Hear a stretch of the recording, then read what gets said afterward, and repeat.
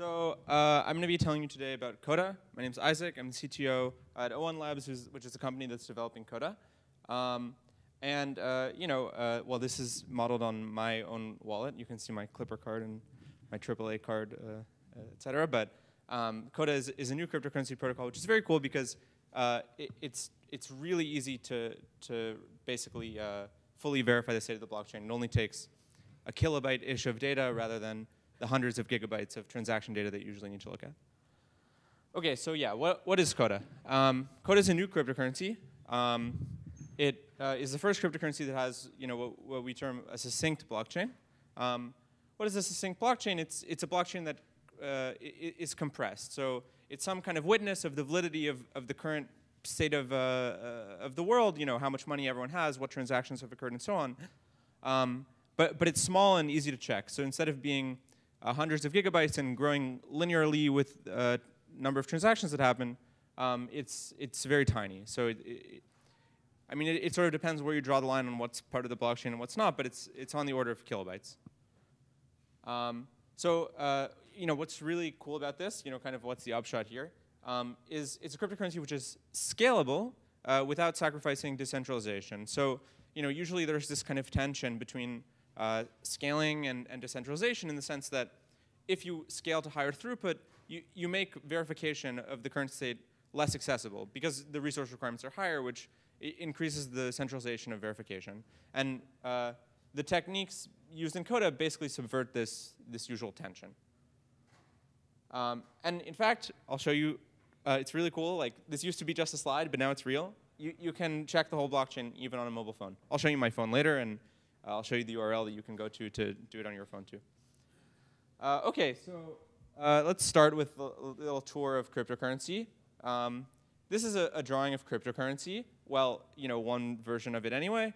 And the usual way things go is you have your miners and full nodes who are really directly interacting with the database of accounts, and who are maybe nice or not so nice, or maybe not so nice but kind of greedy, so they pretend to be nice for a while. And then you have your end users who are querying these nodes and asking them, hey, what's going on? Right. Just let's have a little bit of terminology here.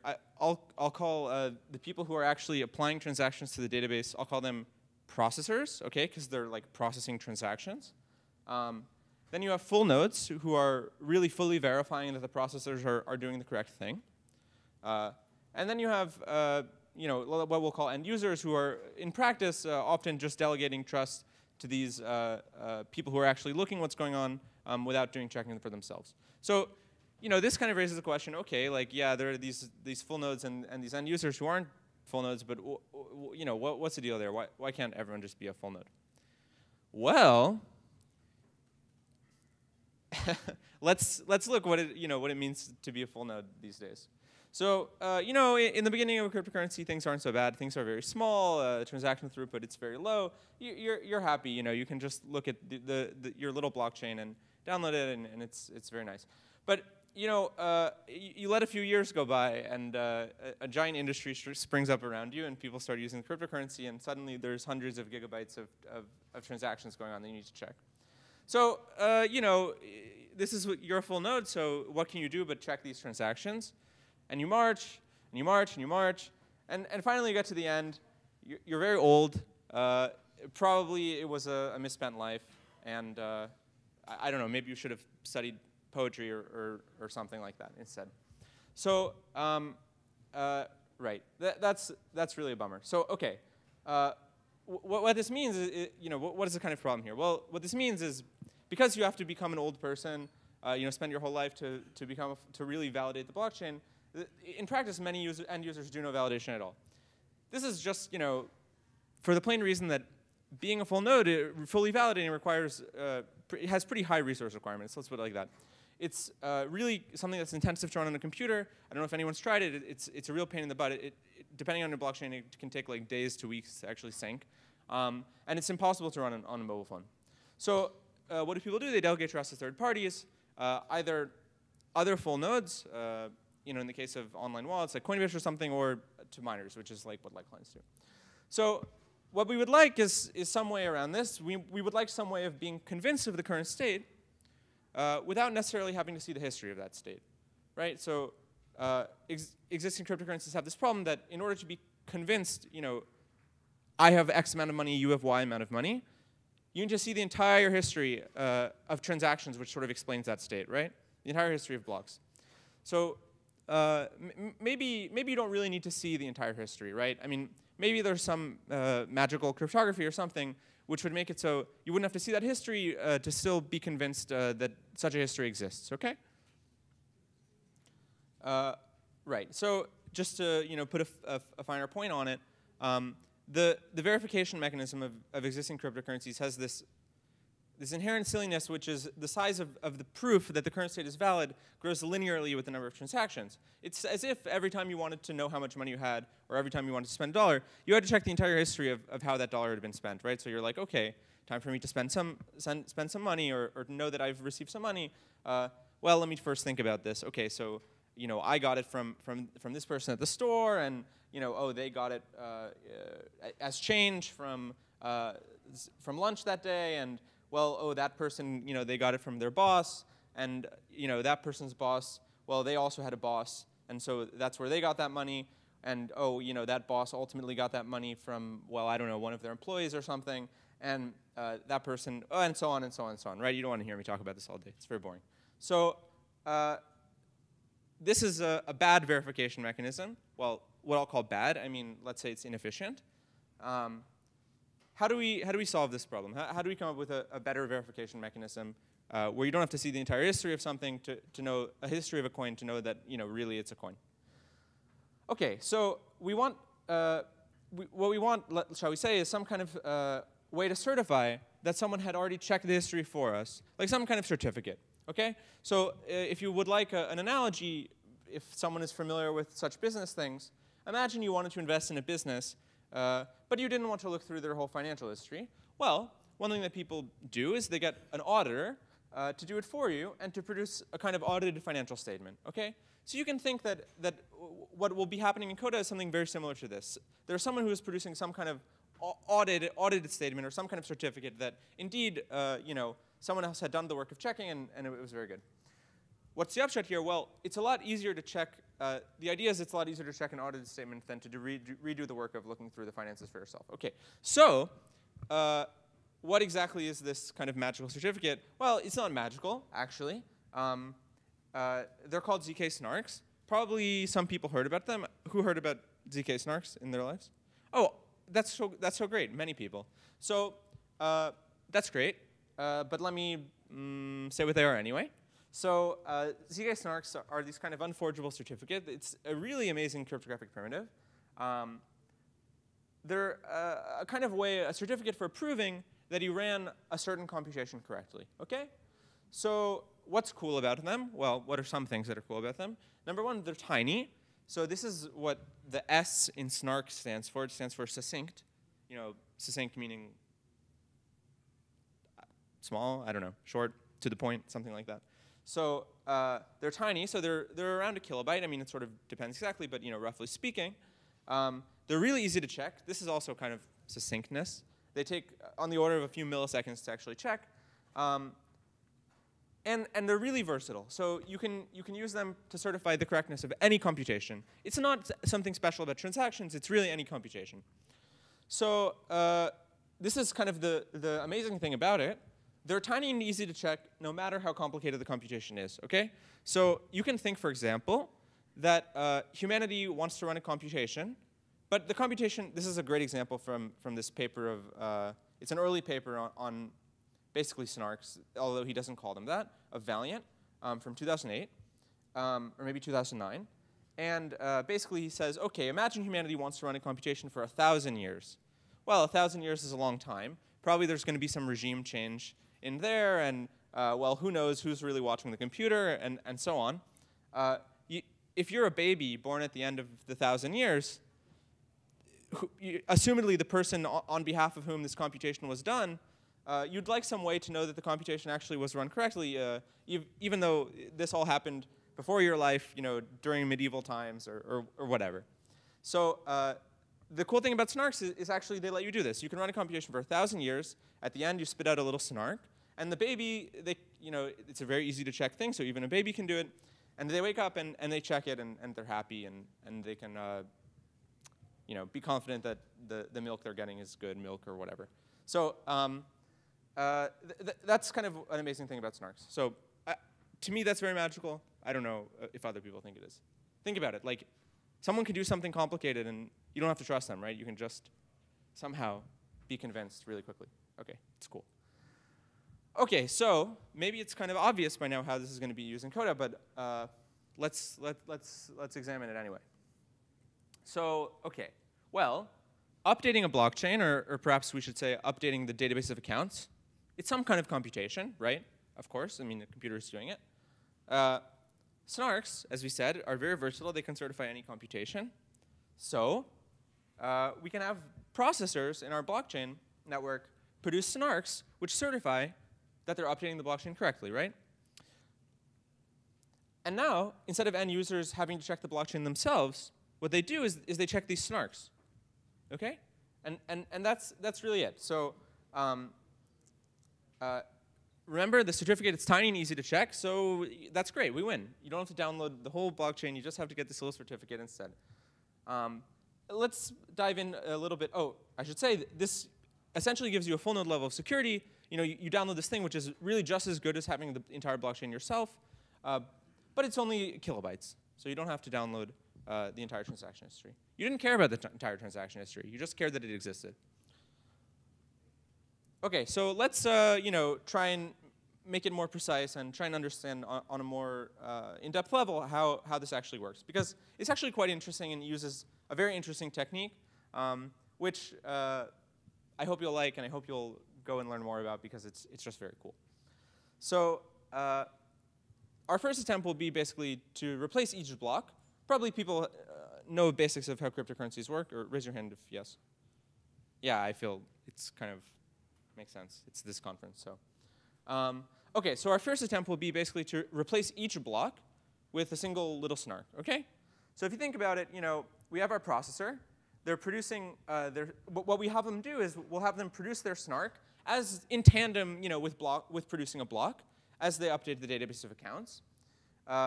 They make a SNARK which proves sort of I updated the database correctly as I was supposed to. We take a look at the completed certificate. You can see maybe it's like all self-portraits. The processor comes off a little bit better in the SNARK than they do in real life. But OK, well, we'll have them let them have their vanity. And basically what we get is a certificate which says, I know a block which, when applied to database 1, all the transactions in it are correct, have good signatures, and so on. There are no double spends. And after applying this block, the database will be in state 2. OK? Does it make sense, roughly speaking? Or simply, just for linguistic purposes, because it's easier to say, you can get from DB1 to DB2. It's just easier to say that. So, and I'm going to be saying this a lot. So, remember, it's a SNARK, so it's just about a kilobyte. So, very cool. So it used to be a whole block. Now it's just a kilobyte. Cool. Well, what is it? Let's kind of think. How have things changed for the end user in this world? Well, the end user, maybe they know that the current state is DB1. A new block comes out. And what they get is just a certificate saying, you can get from DB1 to DB2. OK?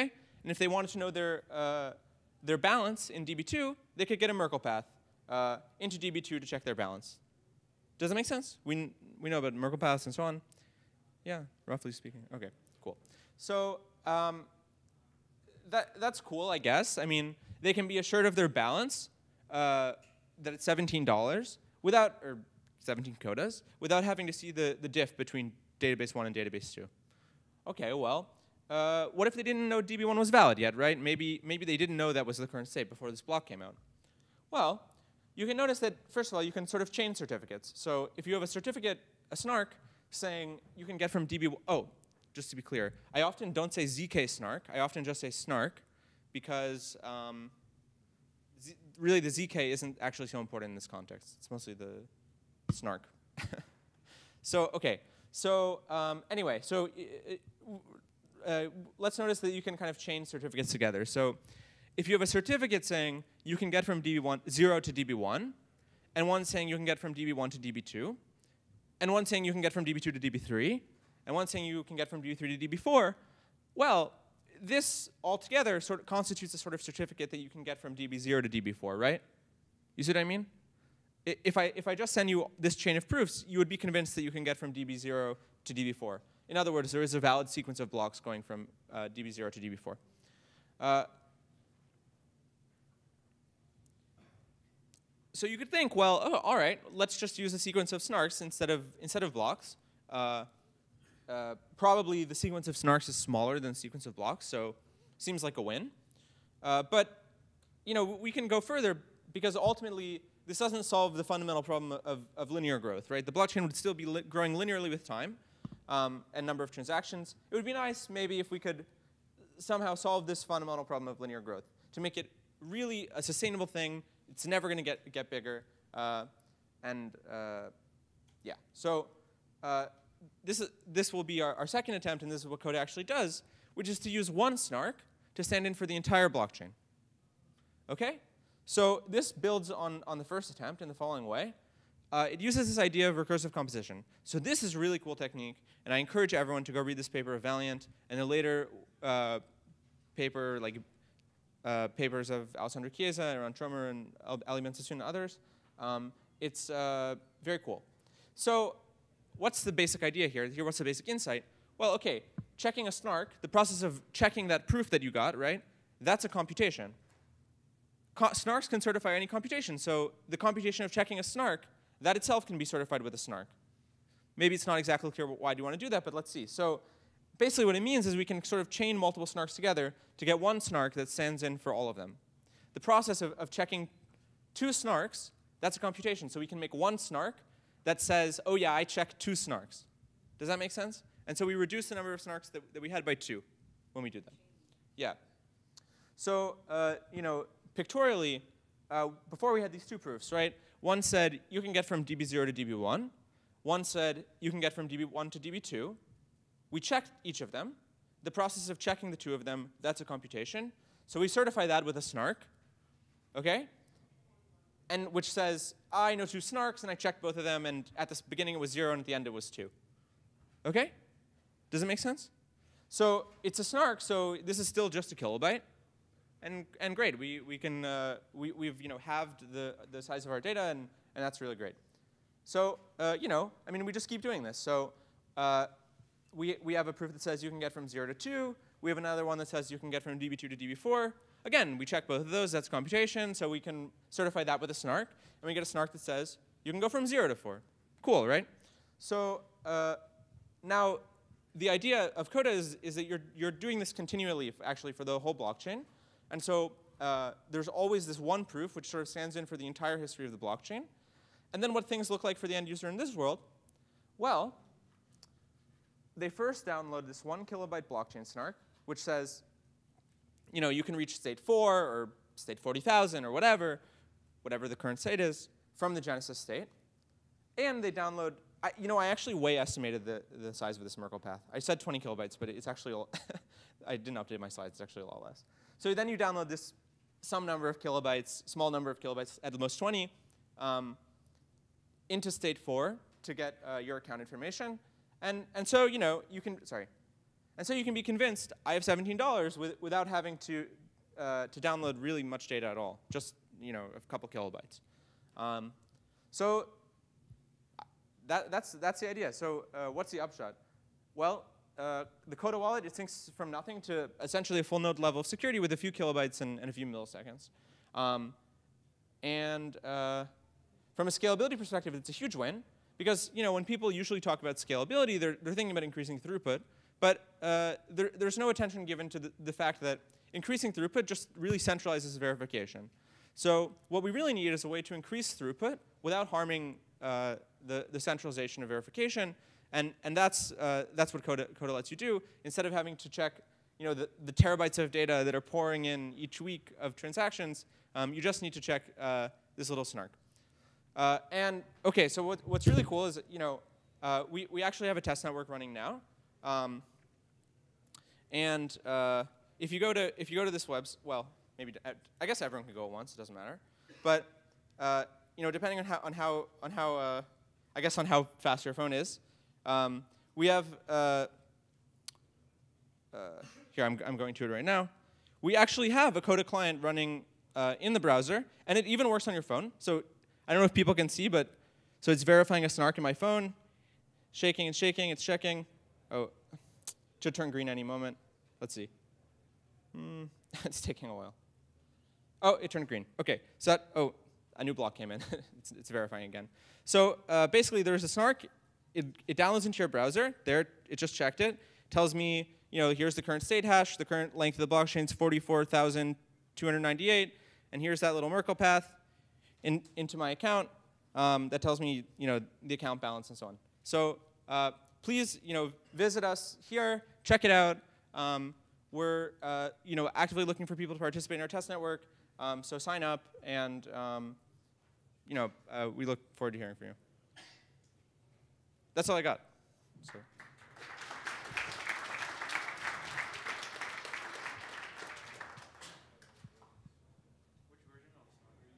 Oh. Should we? I guess we'll do questions. I guess I can just take questions. OK. I'll pick randomly. OK. So someone shout out a number. 20. OK. So.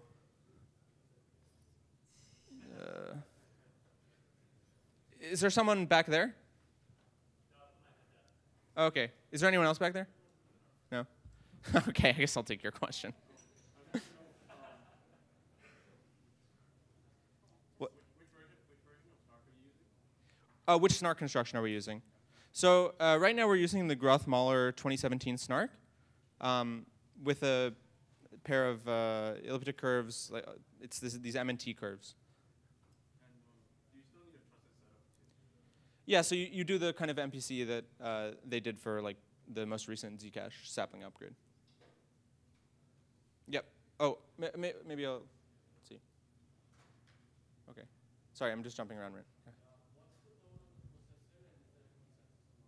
Say that again?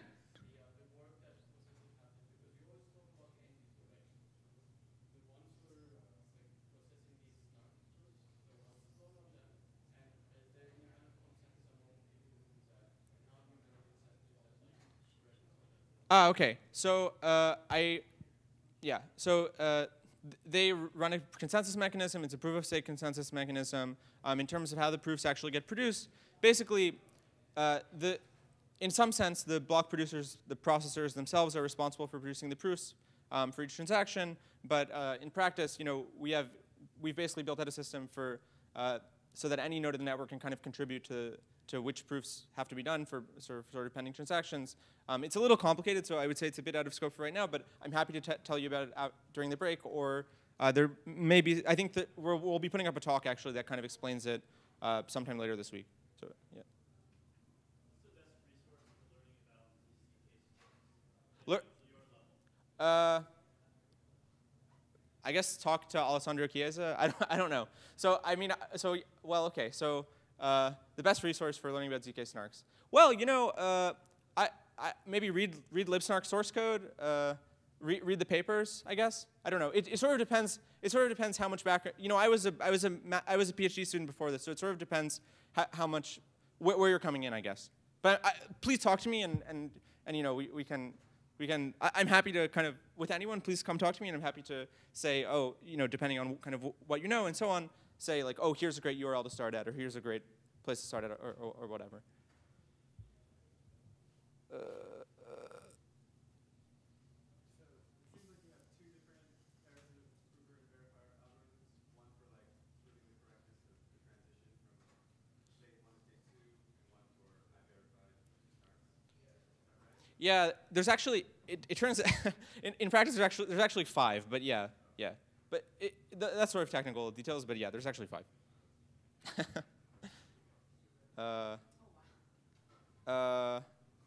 Maybe back there. So I see it. Okay.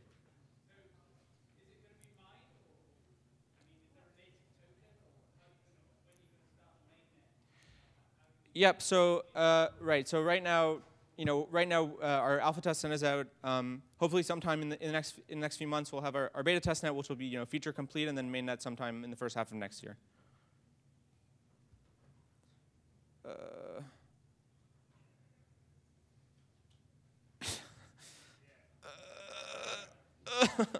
The furthest one.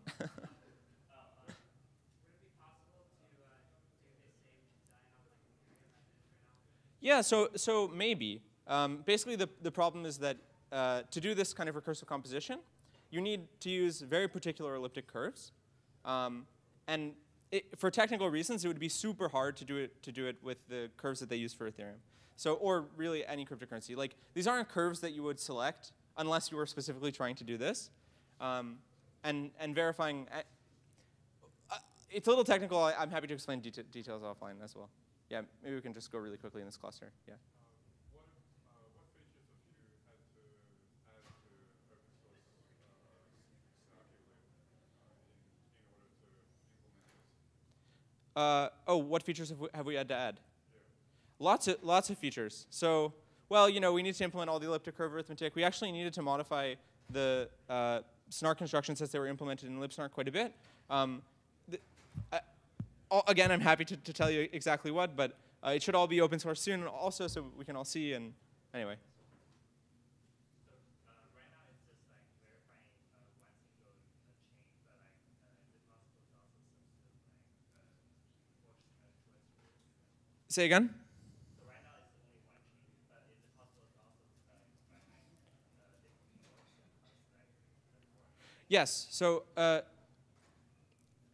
When I said DB0, but actually there's also consensus information, so which essentially says the length of the chain, so you can select the longest chain amongst multiple forks. Can you tell more about your processor? How you implemented it, like in zcash? Oh, yeah, so we're planning on using the same MPC that they did for the recent zkSNARKs protocol upgrade. So there will be dozens of participants, and so they've implemented something quite scalable. So.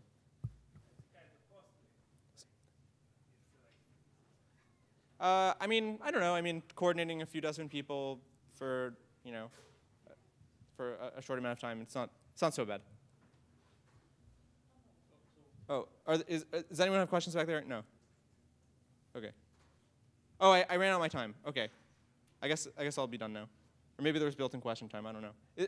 Is an organizer here? Oh, I should wrap up. Okay, cool. I'm done.